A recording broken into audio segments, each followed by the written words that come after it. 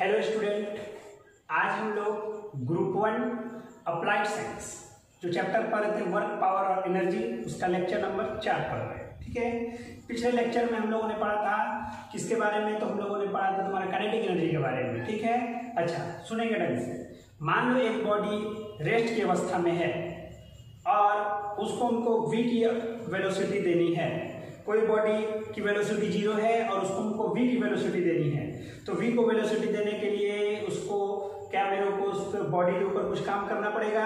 ये जितना हम कार्य करते हैं, जितना भी वर्क डन करेंगे 0 वेलोसिटी से v वेलोसिटी तक पहुंचाने के लिए, इस वर्क को हम लोगों ने क्या बोला था, काइनेटिक एनर्जी। फिर से काइनेटिक एनर्जी वह इंटरनल एनर्जी है जो किसके चलते आती है, वेलोसिटी के चलते। और काइनेटिक एनर्जी को हम लोगों ने क्या बोला था, half mv²। m is the mass of the body और v is the velocity of the body.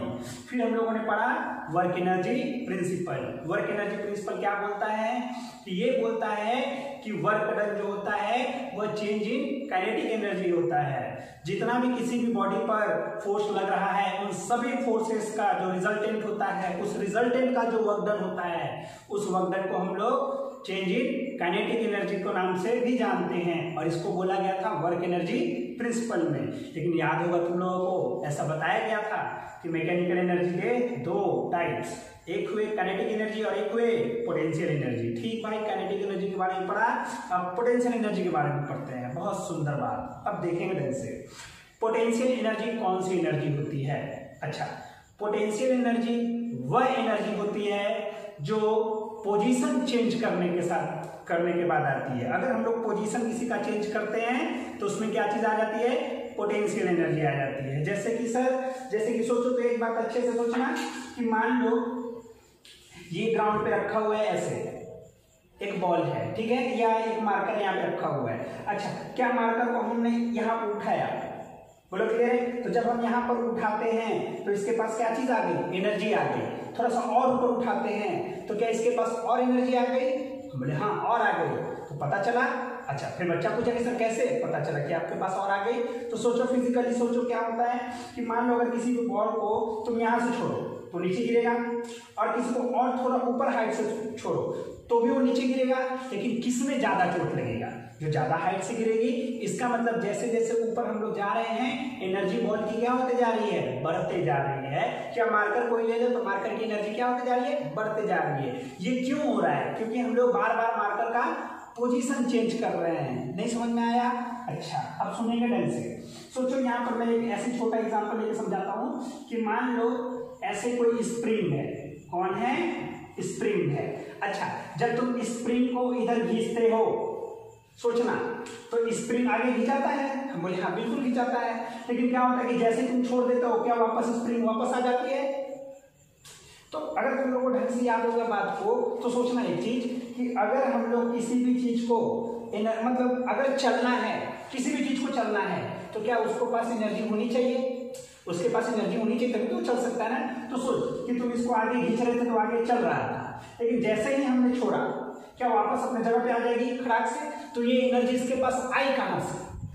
सही है, ये जो एनर्जी आई है, इसी एनर्जी को हम लोग क्या बोलते हैं, पोटेंशियल एनर्जी बोलते हैं। ठीक है, हमने कहां से आई? क्योंकि ये पहले ऐसे था इस पोजीशन पे, और हमने इसकी पोजीशन को चेंज करा, मतलब इसको और किया, तो ये धीरे धीरे खुलते खुलते लंबा हो गया, और फिर जैसे हमने छोड़ा वापस अपने पोजीशन पर आ गया। तो ये जो एनर्जी है, यह एनर्जी कौन सी एनर्जी है, पोटेंशियल एनर्जी। फिर से, पोटेंशियल एनर्जी जो होती है वह हमेशा बॉडी में क्या होती है, स्टोर की जाती है। ठीक है, अच्छा, जैसे ये पोटेंशियल एनर्जी स्टोर किया, हमने छोड़ा, वापस अपने जगह पर आ गए। ठीक है, अब डेफिनेशन को सुनते हैं।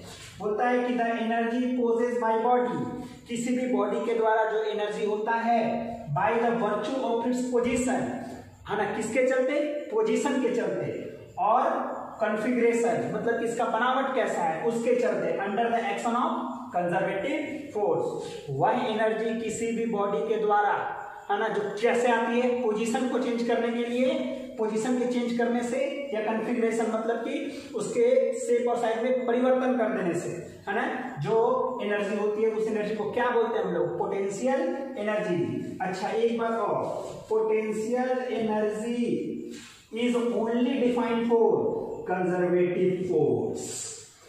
पोटेंशियल एनर्जी किसके लिए सिंप्लीफाइड है? कंजर्वेटिव फोर्स के लिए। बोलो इसमें कोई कष्ट वाली बात नहीं है। अब सवाल बच्चा उठाया कि सर कंजर्वेटिव फोर्स क्या होता है, ठीक है। अब सुनना, सिर्फ एग्जांपल से समझने की कोशिश करना छोटू, एकदम अच्छे समझ में आया। सोच एक बात अच्छे से कि मान ले एक बॉडी है जो यहां से चली और यहां पर पहुंची, है ना। सोच ये दूरी है L, या मान लेते हैं P ले लेते हैं एग्जांपल के लिए, स्मॉल p, और ये दूरी है H। सोच कि एक बॉडी है, मैं सिर्फ mg के द्वारा, इस बॉडी का mg होगा ना, mg के द्वारा वर्क डन पूछ रहा हूं। सोचना अच्छे से, क्या इसका mg इधर और ये चला ऐसे, ठीक, और फिर चला ऐसे। तो सोच कि जब वो ऐसे चलता है तो ये mg है और चलो ऐसे रहा है, तो दोनों के बीच क्या एंगल? 0 डिग्री। तो बोलो यहां से लेकर यहां तक mg के द्वारा वर्क कितना हुआ? 0 डिग्री हुआ। बोलो कोई सॉरी, यहां से लेकर यहां तक जो mg के द्वारा जो वर्क हुआ वो कितना हुआ? 0 हुआ, क्योंकि फोर्स इनटू परपेंडिकुलर दूरी। चलो अब बॉडी यहां पहुंचा। अब सोच कि बॉडी का mg इधर, लेकिन बॉडी जा किधर रहा है? ऊपर। बोलो क्लियर है? तो क्या हम लोग लिख सकते हैं -mgh। अरे यही तो वर्क हुआ ना, नहीं समझ में आया? ये mg किधर लगा? नीचे। यहां से यहां तक आया है तो फोर्स इनटू परपेंडिकुलर दूरी, सॉरी फोर्स और डिस्प्लेसमेंट दोनों के बीच का एंगल कितना? 90 डिग्री। अरे फोर्स ये और डिस्प्लेसमेंट ये, तो दोनों के बीच का एंगल कितना? 90 डिग्री, और 90 डिग्री पर वर्क डन 0 होता था। ठीक, यहां पर पहुंचा। अब देखो फोर्स नीचे और डिस्प्लेसमेंट ये हाइट ऊपर जाना है, तो mg नीचे और डिस्प्लेसमेंट ऊपर, क्या 180 एंगल हुआ? तो -mgh हो गया। बोलो क्लियर है? अब सोचिए बात कि बॉडी अब यहां जाना चाहती है, ये इस रास्ते से नहीं, इस रास्ते से जाना चाहती है। तो कितने लोगों को याद है मैकेनिक्स कैरेक्टर कि अगर ये थीटा है तो ये कितना हो जाएगा? mg sin थीटा, और ये हो जाएगा mg cos थीटा। अब बोल कि चलाएगा कौन? ये वाला कंपोनेंट। तो सोच ये गया ऊपर, सही है, सुनना, mg sin थीटा और ये डिस्टेंस मान लेते हैं l है, तो mg sin theta into l minus में, क्योंकि mg इधर, mg sin थीटा इधर और डिस्प्लेसमेंट ऊपर। बोलो कोई कष्ट वाली बात? अब सोचो तो क्या l sin थीटा को क्या हम लोग h लिख सकते हैं? mgh।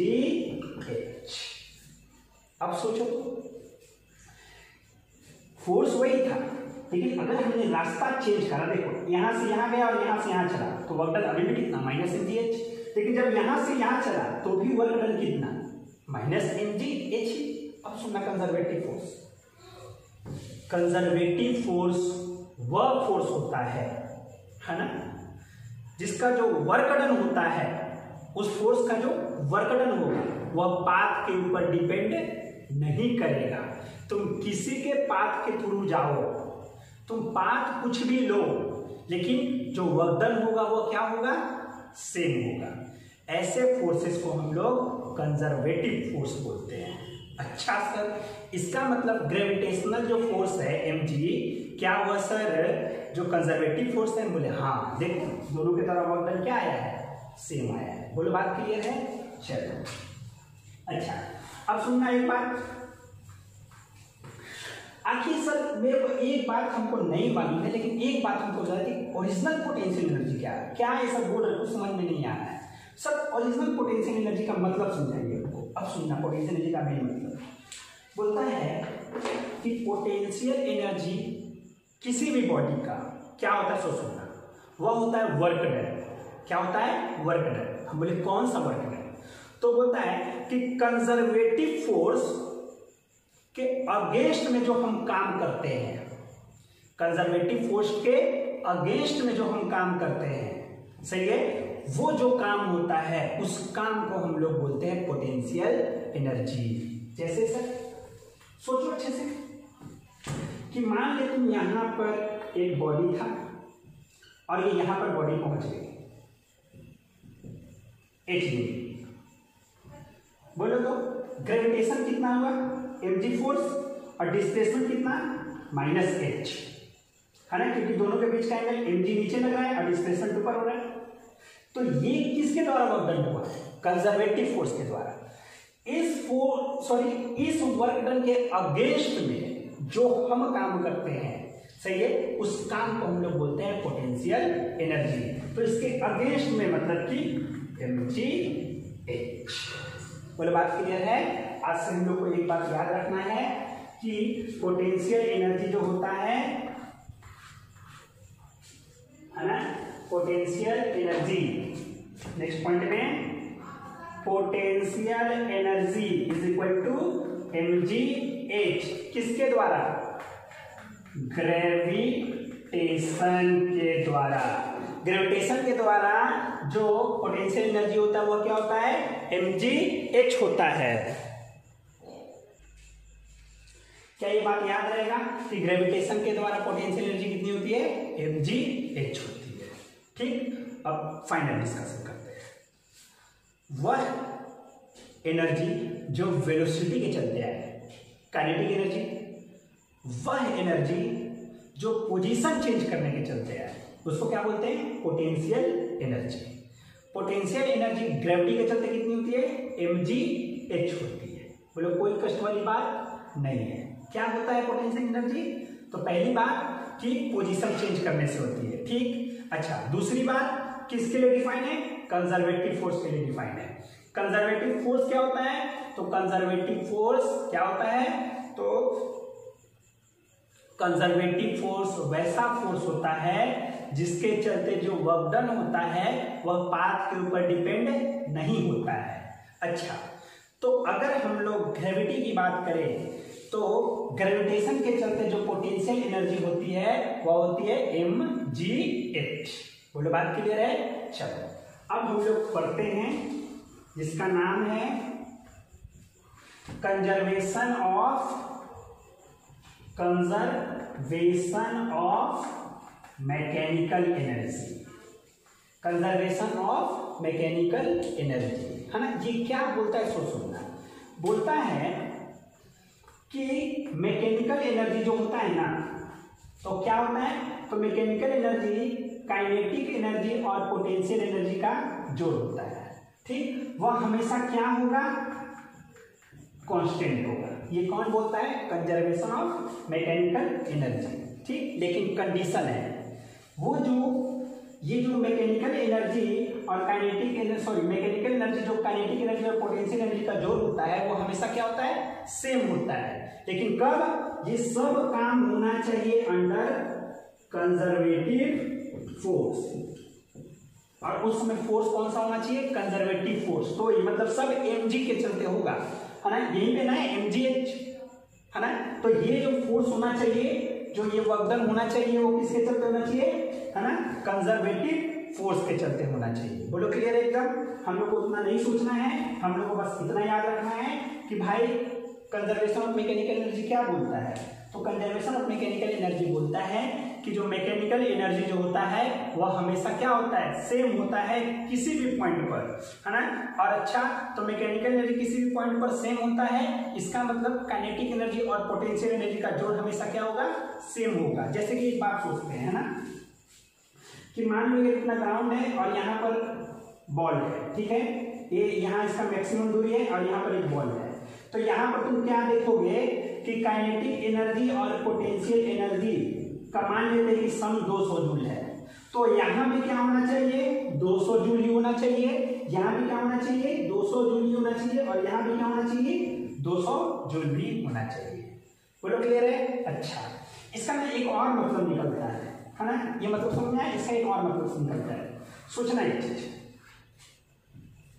कि मान ले कि यहां पर जो ना मैकेनिकल एनर्जी है वो 100 है, ठीक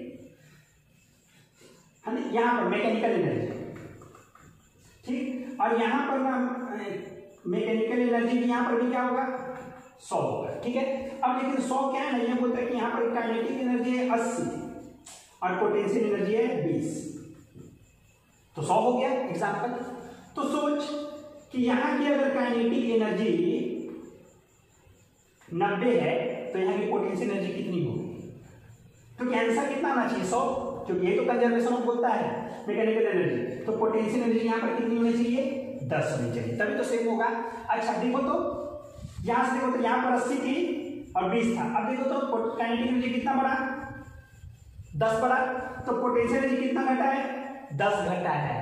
इसका मतलब क्या हो गया कि जितना काइनेटिक एनर्जी बढ़ता है उतना ही पोटेंशियल एनर्जी घटता है, या जितना ही पोटेंशियल एनर्जी बढ़ेगा उतना ही काइनेटिक एनर्जी घटेगा। तभी तो जाके ना दोनों का जोड़ क्या होना चाहिए, कांस्टेंट होना चाहिए। बोलो बात क्लियर है। अब सीखते हैं कैसे हुआ, ठीक है। अब सुनना, एकदम डेरिवेशन एकदम अच्छे से याद कर ले, एग्जाम में आता है ये चीज। सोच कि ये ग्राउंड है, ठीक है ना, और ये पॉइंट है ए पॉइंट, ये पॉइंट है बी पॉइंट, और ये पॉइंट है ओ पॉइंट, ठीक। अच्छा, ये दूरी है ए से लेकर एच तक, और ये जो दूरी है वह है एल तक, ठीक। अच्छा, मैं 2-3 पॉइंट बोलता हूं। पॉइंट ए पर मैकेनिकल एनर्जी कितना है, तो मैकेनिकल एनर्जी क्या होता है, kinetic energy plus potential energy. अच्छा, किसी बॉल को फेंका गया है तो ए उसका मैक्सिमम हाइट है ना, तो ए पॉइंट पर वेलोसिटी कितनी हो जाएगी, 0, क्योंकि ए पॉइंट पर निकाले। तो अगर वेलोसिटी 0 तो हाफ mv² है ना, तो v भी 0। अच्छा, वहां पर पोटेंशियल एनर्जी कितनी है, तो mgh, यही तो हाइट है ना उसकी, ठीक है। अब सुनना, अब मैं निकालने का मन किया पॉइंट बी पर, अब ए से बी आ रहा है, ठीक है। अब सुनना, तो टोटल आंसर यहाँ पर mgh आ गया। अच्छा, बी पर निकालने का मन है मैकेनिकल एनर्जी, तो kinetic energy plus potential energy होता है। अच्छा, काइनेटिक एनर्जी बी पर सुनना, हाफ mvv², और पोटेंशियल एनर्जी देखो mgh होता है, लेकिन यहां से ग्राउंड से हाइट कितनी है, तो h माइनस एल है। देखो ये h और माइनस एल, ये हाइट आ गई। अब बच गया vv², है ना, याद रखना ये mgh है। अब बच गया vv², तो vv² के लिए बात करते हैं, यहाँ की वेलोसिटी कितनी होगी बोलना, तो यहां पर ना लगा देते हैं v² minus u² is equal to 2as। बोलो फाइनल वेलोसिटी यहाँ है vv, क्योंकि a से b जा रहा है vv, इनिशियल वेलोसिटी 0, 2, a का नाम माइनस जी, याद है ना, डाउनवर्ड डायरेक्शन माइनस जी, और डिस्प्लेसमेंट कितना, तो माइनस एल। तो क्या vv तुमको दिखाई दे रहा है, vv² 2gl आ गया, और vv² तो पुट करना है हमको यहाँ पर, तो क्या लिख सकते हैं 1/2m vv² मतलब 2gl, ठीक। अच्छा, और यहाँ सुनना mgh और mgl, ये 2 से 2 कटा, देखना mgl और mgl, देखो फिर क्या आ गया, mgh ही आ गया। तो देखो, तो जो ए पॉइंट पर आया था वही किस पॉइंट पर आ गया, बी पॉइंट पर। अच्छा, अब एक बार और देखते हैं, अगर मेरे को ओ पॉइंट पर निकालने का मन है ना, मैकेनिकल एनर्जी किस पॉइंट पर, एट पॉइंट ओ पॉइंट पर हम लोग बात करते हैं, सही है। ओ पॉइंट पर बात करते हैं, तो बोलो मैकेनिकल एनर्जी होता है हाफ mv² प्लस mgh। अब ये ग्राउंड है ना, तो ग्राउंड को हम लोगों ने यहीं से हम लोग सब कुछ मेजर करेंगे। तो बोलो, तो ग्राउंड है तो यहाँ पर हाइट कितनी है, 0, तो mgh हो गया 0। अच्छा, 1/2m, अब v² निकालना है, तो v² देखना यहां से यहां तक के लिए निकाल रहे हैं ना, सुनना, v² minus u² equal to 2as। बोलो v ये वाली है, vo², इनिशियल रखता है यहाँ पर 0, 2 इंटू माइनस जी इंटू माइनस एच, तो v 2gh आ गया। अब यहाँ पर हम लोग पुट कर सकते हैं 2gh, h से h कैंसल, फिर क्या आ गया mgh। तुमको दिखाई दे रहा है कि तीनों पॉइंट पर जो सम था मैकेनिकल एनर्जी हमेशा कितना है, mgh के बराबर। इसका मतलब क्या चीज है, कांस्टेंट है, और इसी को बोला गया कंजर्वेशन ऑफ मैकेनिकल एनर्जी। एकदम ढंग से प्रूव किया गया पीडीएफ में, उसको अच्छे से देखने की कोशिश करेंगे, पूरा समझ में आएगा, है ना। यहाँ पे डिराइव कर दिया गया है, ठीक है। अच्छे से बात को सुनना, कंजर्वेशन ऑफ मैकेनिकल एनर्जी बोलता है, सही है, कि मैकेनिकल एनर्जी जो होता है वह किसी भी पॉइंट पर क्या चीज होता है, कांस्टेंट होता है, ठीक। लेकिन कब, हमेशा नहीं, जब बात हो रही होगी कंजर्वेटिव फोर्स की, तब कंजर्वेटिव फोर्स के अंदर अगर ये सारा खेल हो रहा है तब मैकेनिकल एनर्जी क्या होगी, कांस्टेंट होगी। मतलब कि पोटेंशियल एनर्जी और काइनेटिक एनर्जी का जोड़ क्या होगा, कांस्टेंट होगा। जितना पोटेंशियल एनर्जी घटेगा उतना ही काइनेटिक एनर्जी बढ़ेगा, या फिर जितना काइनेटिक एनर्जी घटेगा उतना ही पोटेंशियल एनर्जी बढ़ेगा, और इसी को बोला गया कंजर्वेशन ऑफ मैकेनिकल एनर्जी। बात क्लियर है? चलो अब आगे बढ़ते हैं।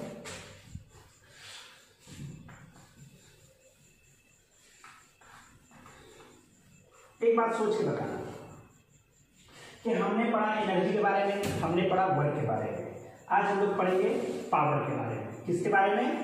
पावर के बारे में, ठीक है। POWER, पावर के बारे में।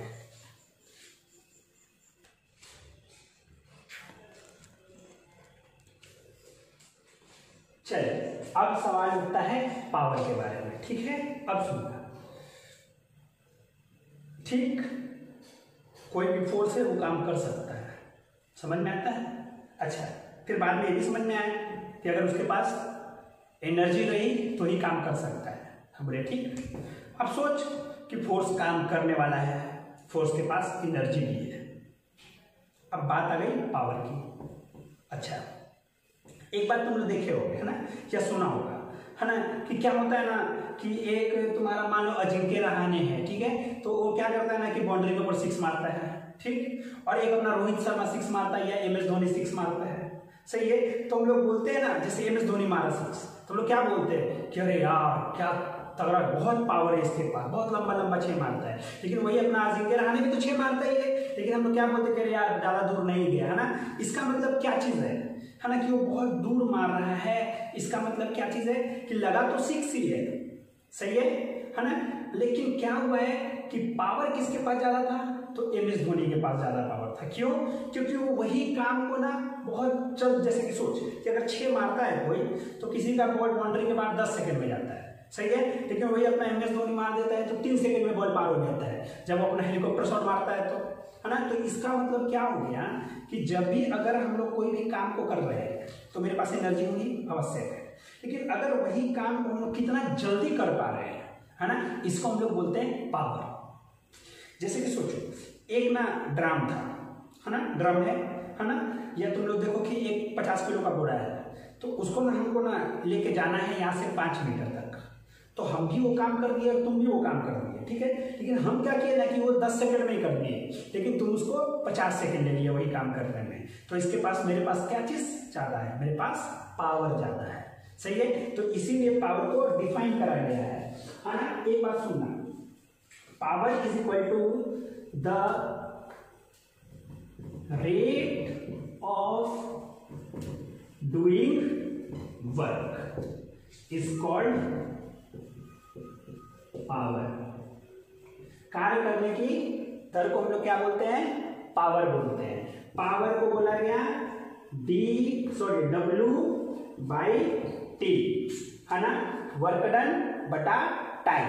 बोलो बात क्लियर है? बोलो, वर्क डन कौन सी, जूल, इसका यूनिट सेकेंड, इस टोटल को बोला गया वॉट। अच्छा बोलो, तो वर्क कौन सी क्वांटिटी थी, स्केलर क्वांटिटी, इसलिए पावर भी कौन सी क्वांटिटी हो गई, स्केलर क्वांटिटी। कार्य करने के दर को हम लोग क्या बोलते हैं, पावर बोलते हैं। बोलो बात क्लियर है? और सुनना, अच्छा तुमने कुछ देर पहले देखा कि पावर इज इक्वल टू क्या लिखा गया है, तो W/T, है ना, वर्क डन बाई टाइम। अच्छा, तो क्या याद है कि इसको हम लोग फोर्स इनटू डिस्प्लेसमेंट बोलते हैं? तो ये टाइम, ये कौन है डिस्प्लेसमेंट, और ये कौन है टाइम, और ये कौन है फोर्स, ठीक है। अच्छा अब सुनना, तो F, अच्छा S इंटू टी, क्या हम लोग इसको बोलेंगे, P इज इक्वल टू, सुनना, फोर्स इंटू वेलोसिटी, ठीक है। तो ये हो गया पावर का एक और फॉर्मूला, है ना। लेकिन क्या होता है ना कि बुक में इसको अजीबोगरीब ढंग से लिखा रहेगा, ठीक है। वो कैसे लिखा रहेगा सो सुनना, है ना। तुम डेफिनेशन के ऊपर है, तो क्या बोला है, the rate of doing work, कार्य करने की क्षमता को क्या कहते हैं हम लोग, पावर कहते हैं। तो DW/dt, W क्या है, वर्क है। अच्छा पावर, क्या डी बटा डी टी, क्या हम लोग फोर्स, सॉरी इसको वर्क डन को लिख सकते हैं फोर्स इंटू डिस्प्लेसमेंट। मान लो कि फोर्स कांस्टेंट है, मान लो कि फोर्स क्या है, कांस्टेंट है, तो एफ डी एस बटा डी टी लिखा जाएगा। अच्छा बोलो तो डी एस बटा डी टी क्या हो गया, फोर्स इंटू वेलोसिटी। बोलो बात क्लियर है। अच्छा फोर्स कौन सी क्वांटिटी, वेक्टर क्वांटिटी, और ये भी कौन सी क्वांटिटी, वेक्टर क्वांटिटी। तो power is equal to F dot B भी बोला जाता है, ठीक है, क्योंकि ये स्केलर क्वांटिटी है तो यही तो स्केलर प्रोडक्ट होता है, ठीक है, इसमें कोई कष्ट वाली बात नहीं है। इसकी यूनिट क्या होती है, वाट होती है। बोलो बात क्लियर। अच्छा एक बात, ये power is equal to force into velocity, ये फॉर्मूला उसी समय लगाना है जब फोर्स और वेलोसिटी दोनों की डायरेक्शन क्या चीज होगी, सेम होगी। ये फॉर्मूला उसी समय लगाना है जब फोर्स और वेलोसिटी की डायरेक्शन क्या चीज होगी, सेम होगी।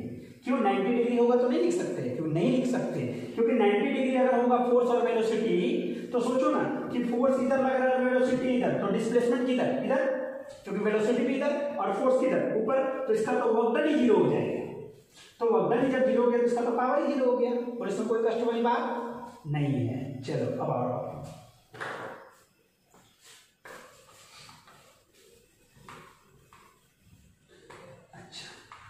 अब एक दो सवाल करते हैं। अच्छा सवाल करेंगे,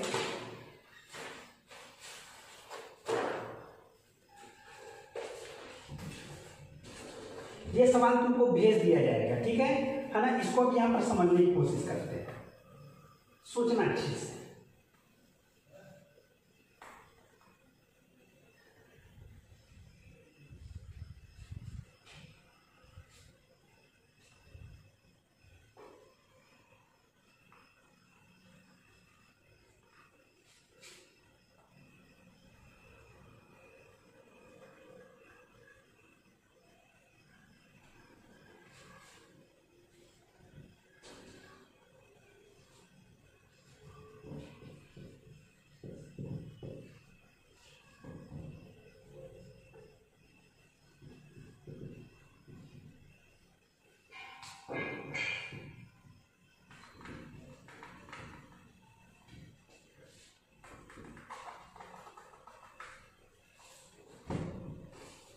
सुनना, बोला है अच्छे से सुनना कि एक बॉल है यहां पर,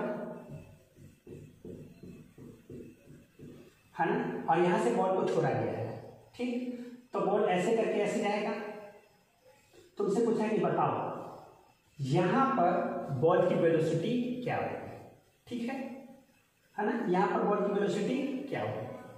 कुछ भी सवाल आए, हमको तो पता है कि conservation of mechanical energy, conservation of mechanical energy क्या बोलता था कि kinetic energy plus potential energy का जोड़ हमेशा क्या होता है, कांस्टेंट होता है। मतलब कि जो पोटेंशियल एनर्जी काइनेटिक एनर्जी का जोड़ यहाँ पर होगा वही जोड़ कहाँ पर होगा, यहाँ पर होगा। इसका मतलब लिख सकते हैं काइनेटिक एनर्जी इनिशियल और potential energy initial is equal to kinetic energy final plus potential energy final. क्योंकि अगर ये ए पॉइंट है तो जो काइनेटिक एनर्जी और पोटेंशियल एनर्जी का जोड़ ए पॉइंट पर होगा वही किस पॉइंट पर होगा, बी पॉइंट पर होगा। चलो बोलो तो यहां से रिलीज किया गया है, रिलीज का मतलब होता है ड्रॉप, मतलब छोड़ना। तो जब छोड़ रहे हो तो काइनेटिक एनर्जी कितनी हो जाएगी, जीरो। लेकिन पोटेंशियल एनर्जी देखो, हाइट कितनी है, mgh, तो mg और हाइट h, यहाँ की काइनेटिक एनर्जी हमको निकालनी है, ठीक है। तो काइनेटिक एनर्जी बी पॉइंट की निकालनी है और बी पॉइंट पर पोटेंशियल एनर्जी ये दूरी कितनी हो गई यहाँ से 5, तो mg इंटू 5। तो क्या हम लिख सकते हैं, ये इधर आया तो लिखा गया है mg इंटू 5, क्योंकि ये mg 5 mg और ये 10 mg, तो mg, तो काइनेटिक एनर्जी हो गई इतना के बराबर। और काइनेटिक एनर्जी यहाँ की हमको क्या चीज करनी थी, निकालनी थी। बोलो क्लियर है। और सुनना,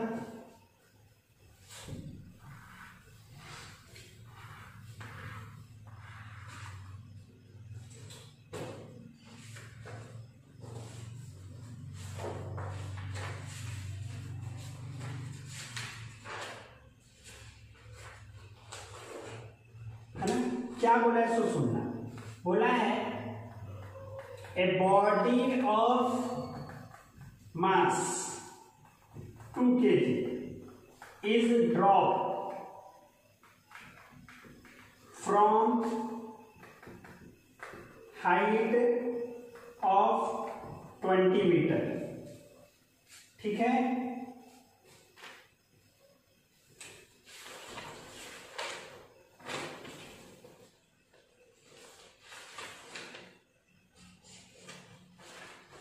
height of 20 meter, full stop. If it reaches on ground with speed of 15 meter per second, find work done।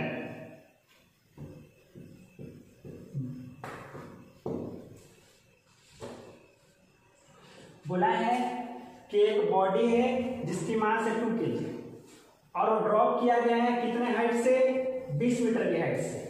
बोलता है it reaches on the ground with speed of 15 metre पर सेकेंड और वो ग्राउंड पर कितना स्पीड से पहुंचा है, 15 मीटर। तो तुमसे पूछा है कि बताओ वर्क डन कितना होगा।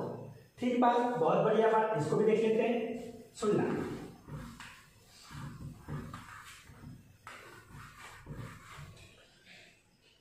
बोलता था कि ग्राउंड है, सही है, और एक बॉडी है जिसको ड्रॉप किया गया है। यहां देखना, ये ग्राउंड है और एक बॉडी है जो कितना किलो का है, 2 किलो का। यहां से इसको क्या किया गया है, ड्रॉप किया गया है कितने हाइट से, तो ये हाइट दिया हुआ है 20 मीटर पर सेकेंड। ठीक है, बोलते हैं कि जब वो यहां पहुंचता है तो कितने से स्ट्राइक करता है, 15 मीटर पर सेकेंड से। तो बताओ वर्क कितना हुआ है, तो वर्क तो एनजी कर रहा है ना। अच्छा सोचो तो वर्क कितना हुआ है, सोचूंगा तो हम लोग को वर्क याद है कि वर्क होता था चेंज इन काइनेटिक एनर्जी। तो work change in kinetic energy, इसका मतलब kinetic energy in final minus kinetic energy initial. बोलो काइनेटिक एनर्जी फाइनल बोलना, हाफ mv² और इनिशियल में ड्रॉप किया गया इसलिए वेलोसिटी कितनी हो गई, 0। चलो हाफ मास 2 और वेलोसिटी कितनी पहुंचने की 50। बोलो कोई कष्ट वाली बात नहीं है। ठीक है, अच्छा तो टोटल कितना काम हो गया, टोटल जो वर्क हुआ वो कितना हुआ, 15 जूल। ठीक, अब सुनना एक बात, एक बच्चे ये भी तो सोच सकता है ना कि यहाँ की एनर्जी कितनी है, बोलता हूं यहाँ की एनर्जी, तो एनर्जी देखो तो mgh है, mg कितना है 2 10 और हाइट कितनी 20, v² है ना, v², तो 2 से 2 कैंसल, 2 2 5। ठीक है, अच्छा ये तो आया वर्क डन, क्योंकि काइनेटिक एनर्जी थ्योरम लगा। ठीक है, अच्छा अब सुनना, अगर मैं तुमसे बोलूं कि अगर पोटेंशियल एनर्जी यहाँ की कितनी है तो तुम क्या बोलोगे, mgh, m कितना 2, g 10 मान लेते हैं और h कितना 20, तो टोटल कितना हो गया 200 इंटू 400। अच्छा और यहां पर लेके कितना पहुंचा था 225, यही तो तुमने बोला ना कितना कार्य हुआ था, है ना, वर्क डन। लेकिन mgh के हिसाब से तो 400 होना चाहिए क्योंकि mgh ही तो एनर्जी है ना। तो लेकिन वर्क डन हुआ कितना, तो बाकी जो वर्क डन दिया वो कहां हो गया, तो वह कौन ले लिया वर्क डन, तो वह इंटरनल रेसिस्टेंस ले लिया, कौन, एयर वाला रेसिस्टेंस। कितना वर्क डन ले लिया, तो 175।